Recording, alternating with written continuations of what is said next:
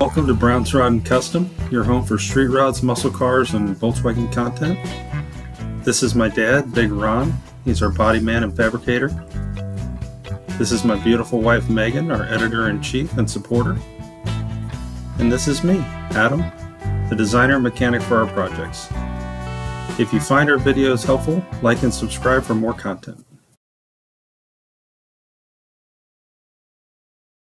Hey everybody, welcome back to Brown's Rod and Custom. Wanted to ask you guys if you could do me a favor. If you're watching these videos and checking out the channel and you like what you see, if you guys could hit the subscribe button for me, we would really appreciate that. We are working our way to trying to get monetized so that we can build bigger and better cars and more builds and so on and so forth and keep doing this. And that would help us a lot if you guys could do that for us. So that's really all I got for you. Really appreciate all of you. Stay tuned. We've got lots of cool builds coming. Lots of things starting to happen on a lot of different cars. So it won't just be the Thing. It's going to be the Thing, the 40 Ford, the Apache. There's going to be a lot of things happening. So just stay tuned, and I will try my best to get you as many videos as I can, including Don's 1957 Chevy two-door post that we're working on. There's a lot going on over there too. So stay tuned, guys. Thanks for everything. We really appreciate you. Have a great night. Hey guys, welcome back to Brown's Rod and Custom. We are back. We are back in town with really no plans of going anywhere else for a long time. So we are going to be getting back on these cars tomorrow, starting on the Thing, the 73 Volkswagen Thing. Getting the door sanded down, re-cleared, painted, whatever we got to do. I apologize if I sound a little weird. I got a little bit of a cold. I'm at the back end of a cold I got in Paris. It was actually like 50 degrees there and kind of chilly. But we're cleaning up today. Hurricane Helene came through while we were gone. Actually, there was a little bit of damage. Nothing to the cars. Cars did fine. We had some tree damage, or tree limbs down, that kind of thing. One of them hit my dad's camper in the back, but it's fine. It just bounced off of it. But yeah, I did go down to Palm Harbor today. Dad had a doctor's appointment, and we took him down there, and we ended up, the appointment was canceled. We just didn't know it because we were in Europe, and when they called us. But we drove through down there in Palm Harbor. For those who don't know, it's right by Dunedin, Clearwater Beach, right there. So basically, what happened is, for those of you that know Florida, will know US 19. It's the major coastal road that runs right up. And so on the Gulf side, everything from US 19 basically to the Gulf of Mexico on that side of 19 was under water at some level. Most of it was under 5 to 6 feet of water, from what they're telling me. We drove through the neighborhoods down there, a couple streets, and it's just terrible. The houses, I mean, they look like this, but like the garage doors are buckled in. But what happened is everybody, their house was full of water, right? Everybody's house, like every single house was full of water.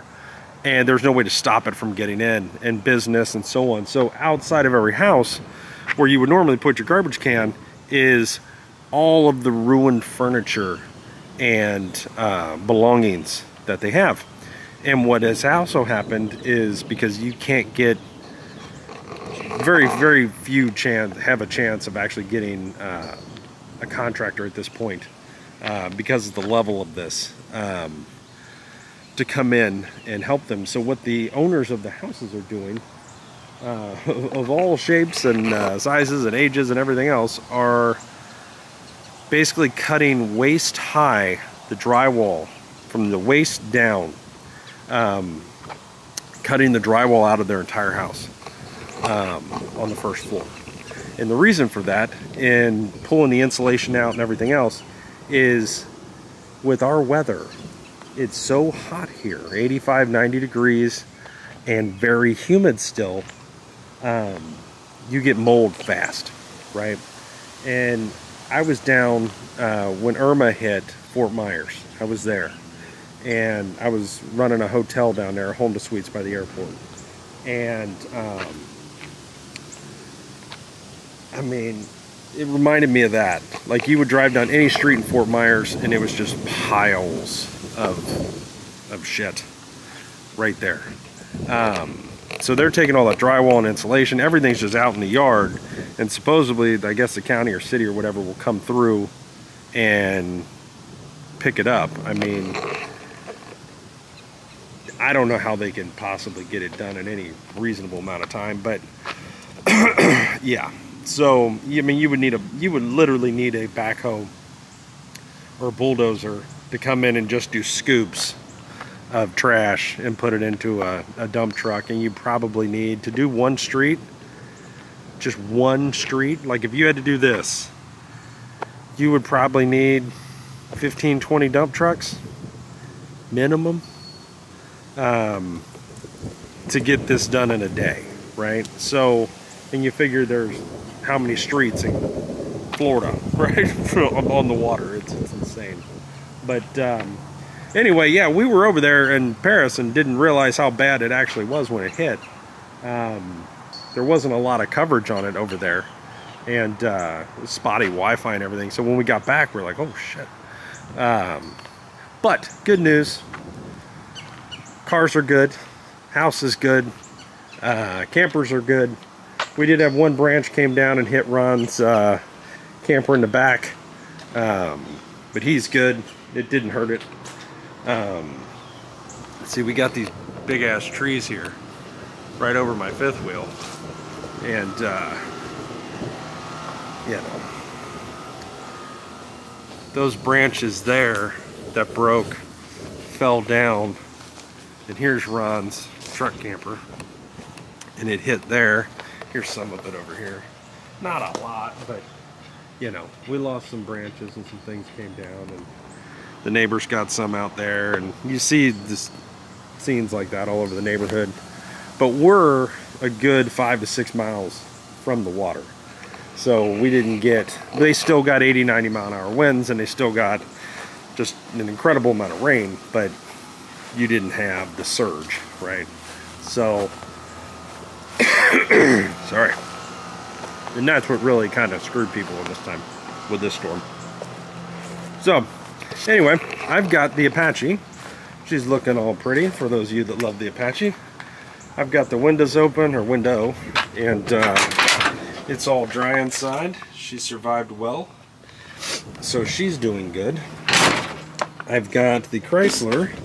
Took the cover off of it. It had a little water here and a little water over there puddled up. I got that cleaned up and dried out. That way we're not sitting under rotting away. Still, I need to get this off. Like, desperately need to get this off in order to get it primed. That way it doesn't just rust away. But otherwise it's doing fine. The 73 Volkswagen thing, I fired it up. It was actually backfiring a little bit, popping and banging, and I just didn't have time to mess with it. But it hasn't run in 2 weeks, and you know, I'm still debating. I really feel like I need to get one of those what are they, the flamethrower electronic ignition with the vacuum advance. I feel like I need to put the stock jet back in the carburetor, the stock main jet, or idle jet, and switch out this 009 distributor, because I know if I put the stock jet back in, I'm gonna have a flat spot. It won't run for nothing. But my problem I've got is on a cold start, fires right up. Whoop. Okay, you leave it sit overnight, man, this thing cranks right now, boom, fire, which is great. You drive it at all, and it gets the fuel pumping through it, and then when you go to try to restart it, you know, say you went to a gas station, for example, right? The only way to get this to actually fire off after that to start is to basically hold the pedal to the floor, and then it'll fire, puff black smoke, and you know, things, and then it clears out and it's fine. But I don't want whoever buys this to have to deal with that. So right now I think that could be my issue. Just go back to the stock jets on the carburetor and switch out that distributor, which isn't the end of the world. I just really don't want to do it, but I might just do it just to make it right. But I think that would fix it. I really do. So that's on the table. 40 Ford's good. We came back, we had a little puddle of tranny fluid under it. Like I told you before, we left, we got the wrong dipstick. So Ron overfilled the tranny, so you know, not the end of the world. We don't have a leak. We literally just overfilled it because we have nothing to tell us whether it's full or not. So I need to order a dipstick for this. Probably need to order a distributor for that. Yeah, I need to order a windshield for the Chrysler, and I need to order the windshield at the same time from the same place for the 40, so I can pick them up at the turkey run, and yeah, kind of go from there. So that's kind of where we're at. Tomorrow I'm probably going to jack this up, the thing up, and put it on the dollies so that I can slide it over, so I can actually back it out of the driveway, because right now the Chrysler's right behind it in the air. And get this out of here and get the 40 down on the ground and outside, so that I can go ahead and start sanding these doors. I need to get that done this week. The next 4 or 5 days are going to be these doors. You guys know what I'm talking about. We're going to sand them down because some of the clear popped. Pretty much, we're pretty sure it's because of the weather. The actual temperatures and stuff when we painted it. We got a little issue here we got to take care of. And yeah, so otherwise, that's what's on the agenda for this week, is to order some parts, get these doors sanded down, repaired, and re-cleared, and then repaint that door. Is what's going to be happening here in the next 4 or 5 days, and then go from there. So yeah, we are back. We are excited to be back. It's so nice to be back home. Loved Rome, loved Paris. Paris is, you know, really a place that I just adore. I've been there 4 times now. I've probably spent 3 months in Paris now total. But love the city, love the people, love the food, love everything about France for the most part. But it was good to come home this time. And I think it had a lot to do with, I miss doing the videos with you guys and working on the cars, and you know what I mean? It just, there was something to come home to, as opposed to the other times it was just, you know, come home and go back to work and the grind, and you know. So really excited to get back into this. We did have a discussion with let's get into it. So I think we're going to do another project here soonish. When I say soon, I mean in the next year. And I know you're probably going, Jesus, you've got 50 projects, why are you going to do another one? I agree. But my stepdaughter's boyfriend is just an incredible dude, and he's kind of had a rough go of things with life, with his family and whatnot. Have been a little rough, and not going to get into that, but he was promised a car a long time ago that you know, didn't come to fruition for him. Not from us, but from someone else, from his dad. And we're gonna right the wrong. So we got to talking in Rome, and I asked him, He's 22, I think, 21 or 22. And I asked him what his dream car is. What do you, if you could have any car in the world, what would it be, right? And we came up with a 1965 Chevy Impala SS 2-door coupe with a big block, automatic,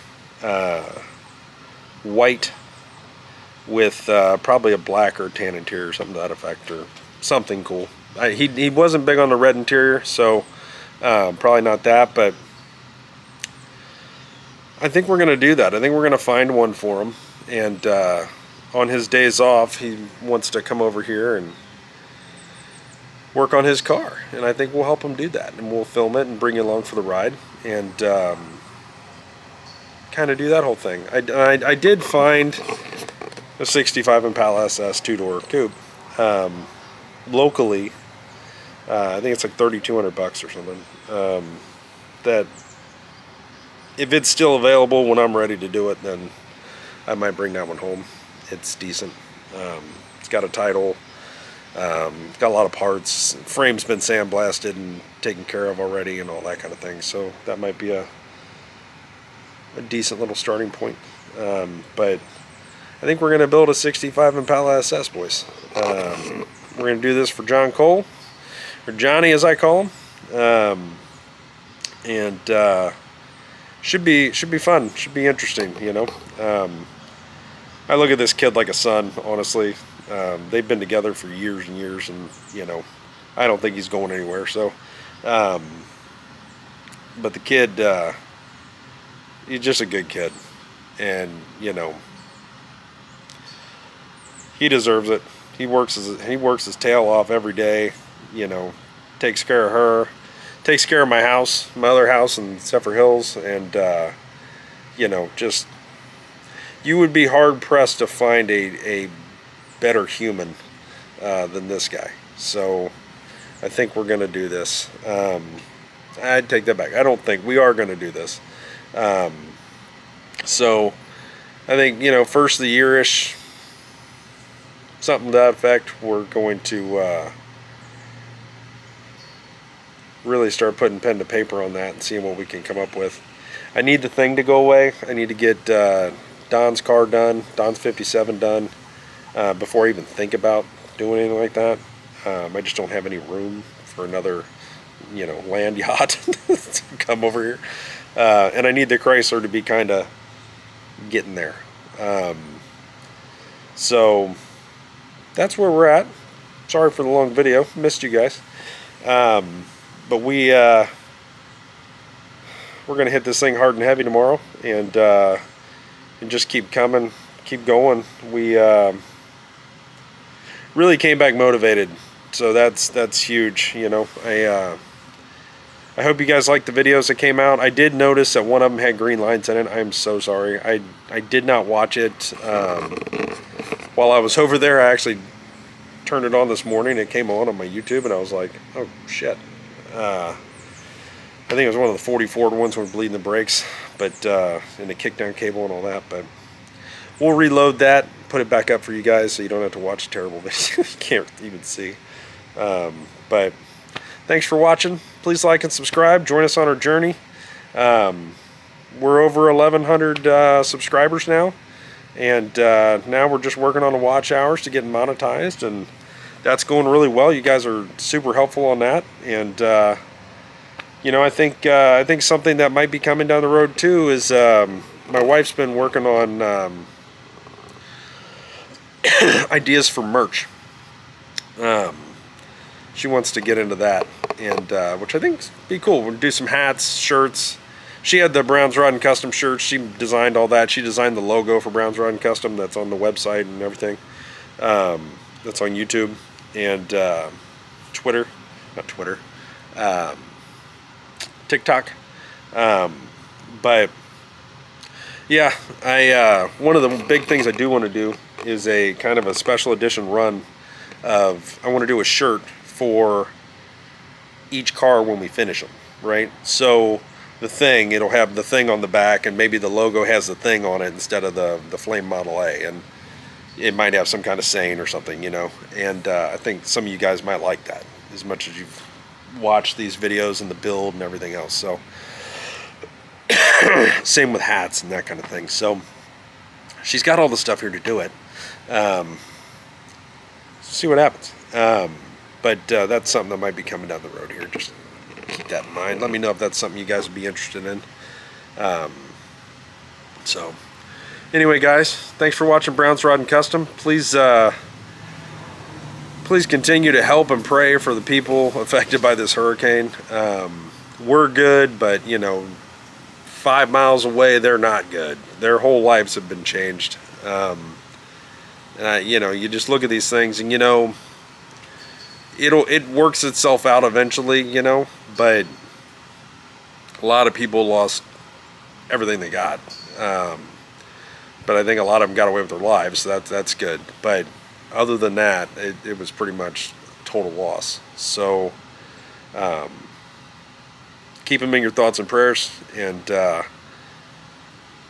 if you guys are down here, need anything, if you're affected by this, you know, you need something, need help, reach out to me. I'll see what I can do. I've got a lot of friends, me and Ron, you know, we can figure something out probably. So